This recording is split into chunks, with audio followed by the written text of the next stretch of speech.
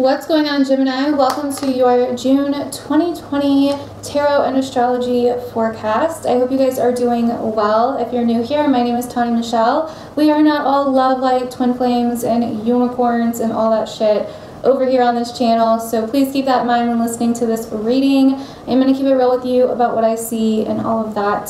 So yeah, let's get into it. So Gemini, this is a big month for you. Happy birthday if you are celebrating your birthday or have recently celebrated your birthday, and I hope you guys are doing well. Happy birthday month and all of that. It is a crazy time though, unfortunately. This year is freaking crazy, man. Freaking crazy. So let's get into your reading. So the first two cards that I want to go over here are some oracle cards.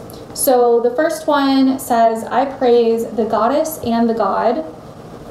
And then we also have, I spread joy. So to me, this card about the goddess and the god is about integrating and embracing both your masculine and feminine energy. And so I think that this month in June, and for some of you guys right now, maybe you've been really getting into this other side of yourself, which, I mean, yes, archetypally, like Geminis have the two sides, the twins, all of that. So this could definitely be referencing something like that, but I feel this is more of honoring yourself as sacred and all of the parts of yourself as sacred, instead of just one part that you like more than another or a part that you don't like about yourself. And also finding yourself in other people. I feel like this is about Gemini, because for you, and I do see this in your cards, it seems that you guys are struggling with something or someone. This could be in your personal life, or this could be on a larger scale, like the things going on in the world. And so I really see here as a spiritual solution to this and a healing solution to this, it is definitely about integrating these different parts of yourself. If something really, really bothers you, it's likely, usually, because there's a part of that person or that situation within you that you're rejecting within yourself. So instead of looking for the differences, it's more about looking for the similarities, I feel here, Gemini, because I do see in your reading there's a lot of like separation. And in my opinion, personally, in my beliefs, and you do not have to believe everything that I say or anything like that. You don't even have to agree with everything I say. But just from what I'm picking up here is that separation, in my own belief, is that separation is really the cause of almost any kind of situation that is really kind of tragic or horrible or whatever. It's looking at the differences, always thinking that we're different than people or we're separate than people or whatever the case may be. We're right, they're wrong, you know, all of this stuff. And in the spiritual world, in the spiritual realm, depending on where your consciousness level is at, you begin to see that we're not so separate. You know, animals are not so separate. Nature is not so separate. Other people are not so separate. We're all connected in a weird way. And things happen in order for us to grow, sometimes even though they may seem very challenging and very upsetting or very hard or very emotional at times. And so with this card, I praise the goddess and the god. I think this is about integration, bringing two things together in your life that maybe you've had separated for quite some time, whether they're within you or whether they're external to you. And so, and also just embracing your masculine and feminine energies. You know, our feminine side or our feminine sides are a little bit more passive, receptive, intuitive, darker, emotional. Our masculine sides are more about what we can see. You can think about like the sun and the moon. The moon is feminine, the sun is masculine. The sun is about order and what we can see and discipline and action. You know, the moon is more about reaction, what we can't see, what's in the shadows, all of that. So I feel that you guys are doing a lot of integration right now and this month. And we also have I spread joy. So I think that you guys could be very hung up in a situation, a decision, or a weighing of something back and forth this month. There's something that's kind of really got you like stuck in the middle of something. And so I really think that in a time of so much uncertainty, so much chaos, so much pain, so much separation, okay, I think for you guys, what would really turn that spark back on for you, or really make you feel like you're a part of something so much more, is the Gemini charm that you guys have and carry, the gift that you have as a Gemini. I fucking love Geminis. If you're new here, I fucking love Geminis. I love Gemini energy. I have a son that is a Gemini. Prince was a Gemini, and he's like the perfect example of a Gemini. Like, he brought people together of all different ages, races, no matter what. It did, the separateness of it did not matter. It was not about differences. It was about, what do we all have in common? What's, you know, what's going to give us joy? What's going to bring us joy, you know? And so that's why I like love Prince. He's like my spirit animal. But anyway, so with I Spread Joy, Gemini, I think what, in a time like this, what we need, so many people are focused on the problem instead of the solution. So many people are focused on what they don't want in the world instead of what they do want. And I feel like with a month like this for you, Gemini, whether this, like I said, this could be in your personal life, or this could be with what's happening in the world right now. You know what I mean? It's going to be different for different ones of you, since this is a general reading and I can't like talk to you. But with I Spread Joy, I think this is very much about using your Gemini charm to make people see the lighter side of things, okay? To integrate both the goddess and the god within you, and use that energy to not only relate to others, but to bring others joy, and to focus more on what you do want rather than what you don't want. Because whatever you're constantly focused on or thinking about or doing, that is what you're giving energy to. So if you're always focused on the things that you can't stand or the things that you don't want, which I feel like in these cards, I see a lot of that here, that is what you're going to keep bringing into your life. That is what you're feeding your energy to. It's like sucking your energy from you. And so in order to bring more joy into your life, you have to focus on joy. And I think that you will be someone that is going to really bring joy to other people this month, and that is going to also help you find the joy and help you find your own sense of meaning in all of this, and your own place in your own situation or whatever it is that you're going through. Now, for a lot of you, I think that you're struggling with a job or with money. For some of you, it could be like a relationship or family thing, but I feel like for a lot of you, there's some kind of struggle here with something that you're really wanting to explore, but it's kind of not moving fast enough, or maybe you're juggling two different jobs or two different options with something.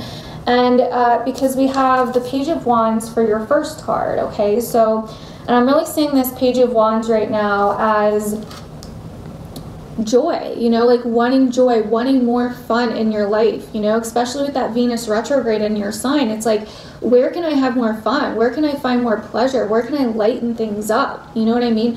Where can I explore, you know, like where can I find new talents, hobbies, skills, whatever. But with the Two of Pentacles here after it, it's kind of like something I feel is weighing you down or possibly holding you back, and you're trying to keep these two things or this whatever it is together, and it's like kind of taking a while, okay, with the Knight of Pentacles coming after this. So you're kind of weighing out options here. I also see you, some of you possibly trying to make some kind of deal or signing some kind of contract or making some kind of commitment or negotiation in the beginning of June. That's not going to be for all of you, but it's going to be for some of you. This could be a house, car, whatever. Something physical and earthly, though, in the earthly realm. So that was crazy. I just saw a feather completely drop. So something physical and in the earthly realm, I think, is what you're dealing with here. A person, place, or thing. Interesting. So you're kind of like, it's kind of like, what do I need to drop to make space for what this is that I really actually want? Because right now I feel like you have things that are not making you happy, that you don't want. And Venus retrograde is questioning your confidence, is possibly having you guys question your confidence a little. Because moving on to mid-month, we have the Eight of Swords. And with this Venus retrograde in your sign, I feel that a lot of you guys could really be a little bit like in your head, or looking in the mirror and being like, what am I doing? Or where am I going? Or what do I want? Or how can I change myself? Venus retrograde in your sign is basically all about your appearances, all about how you see yourself, how other people see you, your mannerisms, your, there's the feather again. It's like literally flying up against my window. It's crazy. But yeah, it's all about appearances, your mannerisms, how other people see you, all of that. And so I think that you're seeing yourself as stuck in a situation. And it could have something to do, I'm really getting boss for a lot of you. A boss or someone that you work with, or just somebody that may kind of exude a lot of power or confidence or authority. This could also even be a partner for some of you, or just someone in your life. For some of you, this could also be you. Okay, so this could definitely be some confidence issues coming up here, or some ego issues coming up here in the middle of the month with this King of Wands. And then we also have the Five of Swords afterwards. So this is kind of like resisting something is what's coming to me here. It's resisting something, and I think that you feel you need to take a risk, or you feel like you need to walk away or let something go, whatever this is, whether it's person, place, thing, situation, yourself, I don't freaking know, but there's definitely something here that you're trying to obtain freedom from. It's really been a pain in the ass. It's like giving you a headache mid-June. Okay, and I think you're kind of waking up to this. You're kind of waking up to this month. And it's like, wow, the signs have been there. Like, you've been getting a lot of signs, Gemini. I feel like you've gotten a lot of signs. But you've been so in your head, or you're listening to other people. And it gets to a point towards the end of June where you get in this Eight of Cups phase, okay? Which we like to see. She's like burning it and walking away. So I feel like by the Cancer solar eclipse, the Cancer new moon solar eclipse happening on the 21st, something is like, just, I'm done. Like emotionally, you're like, you're walking away for something better, something that you can spend more of your time on, something that you are going to grow from the ground up, that is going to be more stable, secure, and fruitful for you. And you're sick of kind of waiting, because I kind of feel like there's like this energy of like waiting, like you've waited for something to get better. And now you're in this energy, this beautiful energy by the end of June, where you're like, I want to be in bliss, and I want to spread bliss to others. I want my tribe. Like, Gemini, you're like ready to meet your tribe. And this is when Mars moves into Aries at the end of the month, which is a place for you that is about finding your tribe. Your group of people, like-minded people that are like you, that understand you, that want what you want, that want happiness. I also feel that some of you guys could be celebrating Pride this month as well, with this Ten of Cups and Three of Cups, or even celebrating something, a graduation, something that's like a huge milestone, or just like a huge thing that's like, I don't know, like a graduation or even Pride, like something that means a lot to you, that's really important for you. And this is going to help you so freaking much, because we have the Death card at the bottom, and the Sun, and the Empress, okay? So this to me is just screaming like healing. Healing, healing, healing. Once again, we have that I was talking about the sun, and then the Empress is feminine, so that masculine and feminine energy. This is transformation and tons of healing that you're going to be going through this month, Gemini. And really finding your own confidence, your own sense of beauty, what's beautiful to you, and what is going to give you more meaning, more bliss, more like love and just more passion into your life than what you have currently, if that makes sense. So, but I do see some possible struggles with you, with either another person or at a job or something along those lines, because it's also in the astrology as well. Not only is it in your cards, but it's in the astrology. So on the 5th of this month is when we have this Sag lunar eclipse, and the Sag lunar eclipse is happening in your opposite sign of Sag. So this is a really big deal for Gemini, because this is going to show you your opposites. This is going to show you those parts of yourself that you may not be wanting to integrate. And for a lot of you, it could bring up some relationship stuff that needs to be addressed, or that you may need closure on, or something.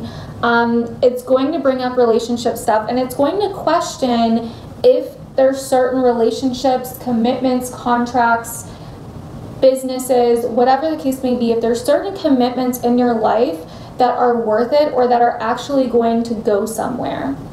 Okay, and so it's going to kind of be a question of, am I achieving what I want from this? And that's kind of what I see in your cards here, because that lunar eclipse is going to be squaring Mars in a place for you that's all about your life and your achievements, and also your reputation, what you're known for and what you're going to leave behind, and all of that. So there's kind of this conflict between career, achievements, are you getting payoff, all of that, versus commitments in your life or relationships in your life, if that makes sense. Now, towards the 18th, Mercury is going to go retrograde this month, and this is going to happen in a place for you that's all about money, your worth, your value, what you have to offer. So once again, that I see you like really getting back to who you really are, Gemini, and really getting back to what's important to you and why you're important. Okay, because you have something to offer, whether you think you do or not. Okay, you've just possibly been in a mindset for a while where you felt like you were stuck because there wasn't space, there was too much, and you needed to make space to do what you're good at. Okay, and so Mercury retrograde in that second house is going to be very great for you guys, I think, because you're going to reevaluate what's important to you, what's worth it to you. And also any financial situations, I would not make any huge purchases, you know, towards the end of this month and into next month if you can help it. I just wouldn't do that, since it's in your house of finances and stuff like that. So also, I probably wouldn't sign any contracts just yet either. Now, 21st of June, we have the Cancer new moon solar eclipse also happening in the same place, about money, your resources, your income, what's worth it to you, your values, all of that. And this is also going to square Mars in the 10th. And so this is where you really ask yourself, is this worth it? Am I getting what I deserve? Am I receiving respect? Because it doesn't look like you are. It doesn't look like a lot of you are. And so this is where it's kind of like, I deserve better than this. Deuces, you know? So on the 25th, Venus finally goes direct, which Venus is in your sign. So this is where, you know, things really start coming together and making sense what this Venus retrograde has been all about for you. And then on the 27th, Mars moves into Aries, like I mentioned before, which is all about your tribe, your people, your community, like where your place in the world. What are your wishes? What are your hopes? What are your dreams? And you're going to start feeling a drive to really accomplish those. So Then at the very end of the month, Jupiter and Pluto will be conjunct again for the second time this year so far. The first time they got together was the beginning of April. So if you want to see what happened back around that time, because now they're both going to be retrograde when they conjunct. So they may bring up something from around that time that was either started or that needs to be finished or that needs to be re-examined.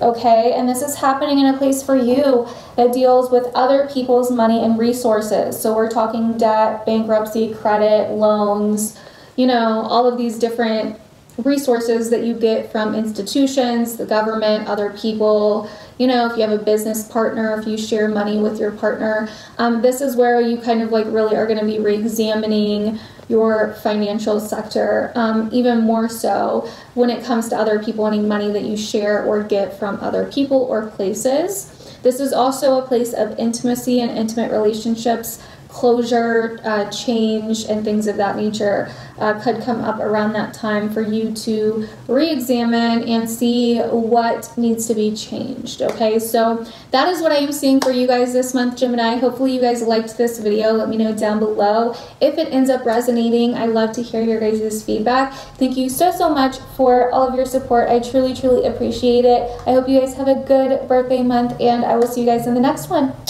Bye.